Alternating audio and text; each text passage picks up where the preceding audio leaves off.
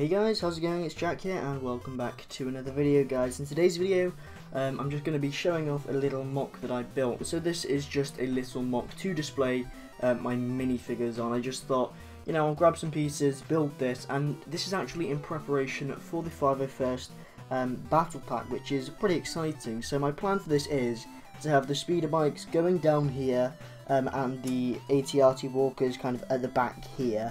And of course, if I get like 3 of the battle packs, I'm going to put the 501st possibly on this side, or even more on this side. So at the moment, I've just got a couple of my clones and a couple of my Jedi displayed, as well as the omnipotent being that is the Clanker here, T-posing on a stool with a little guy at the back. So I'm just going to walk you through this MOC a second.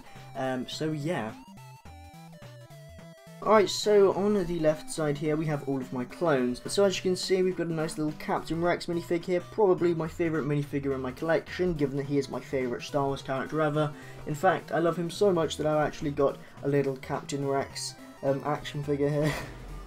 Hello there! So yeah, we've got a Captain Rex, an ARF Trooper, Bark Trooper, 2 Shock Troopers, 2 12th Troopers, 2 501st Troopers, a normal Clone Trooper, another 501st. So yeah, I have 1 or 2 pretty rare minifigures. Of course, the Captain Rex is a pretty rare minifigure, I'd say.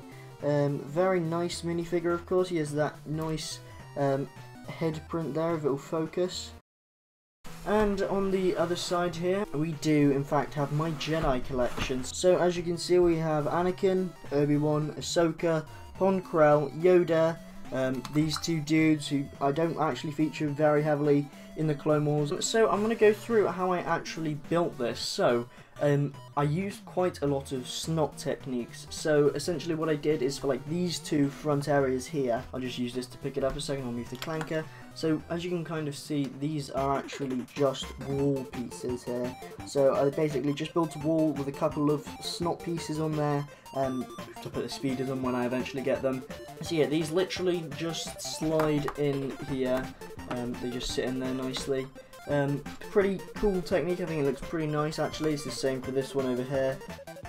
For what the minifigures are standing on, you can see there's a bit of support underneath here. Now I could cover this up pretty easily, but I quite like looking at the structure. Now I've used the same snot technique at the back here for the gun holder thing here, and then of course for the little light that we got going on here.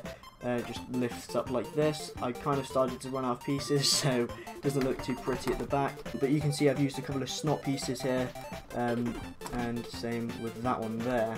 The way that I did this is pretty interesting, I think. I'll show you. So it's the same technique that we used before. So basically, to stop this from moving or continually coming out, I put this thing on the top here. So you can kind of see there's a little yellow arrow in there. The way I achieved that is because we've got 2 slope pieces here, and then we've just got a yellow brick behind it. It kind of gives that effect of a yellow arrow kind of showing them where to go. So yeah, I've just used this kind of thing on here. It connects to some of these little pins that are on the MOC as well. So this kind of just makes it look a bit neat, a bit tidy. So you can just plop that in there. So for this next part of the MOC here, we have got just a little control area with a little hologram here. I'll just switch this around so you can see it. Again, this is a custom minifigure that I made. Basically, it's just got Mr. Incredible's hair. He's got Magneto's face and a First Order workers uniform. Nothing too interesting there, but the hologram is pretty cool.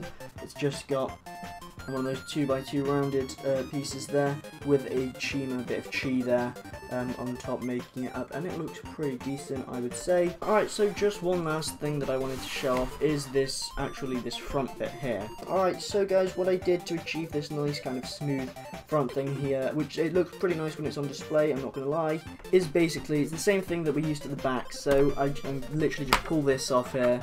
It's just a normal kind of just a bit of a pole, I guess, really. Again, same thing, these kind of just connected there by a couple of snot pieces, and these just can slide in, slide out. So here is the MOC in its beautifulness. I just wanted to apologise for the camera quality, but I just thought it was a pretty interesting MOC, and I just wanted to show it off. I don't know where the clanker's gone. I think he's on the floor there, look. This is really sad. Hang on, let's put you back up here. There you are. Beautiful. So yeah, did you guys enjoy this video? If you did, leave a like, and yeah, thank you guys for watching.